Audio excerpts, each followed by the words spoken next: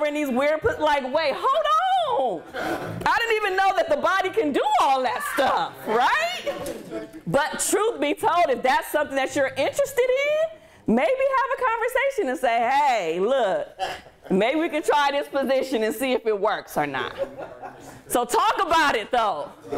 The person's not a mind reader. You want more of something, say it. You want less of this? Nah, I don't like when you do that. But don't offend the person. Because male egos, I'm going to get on y'all males real quick.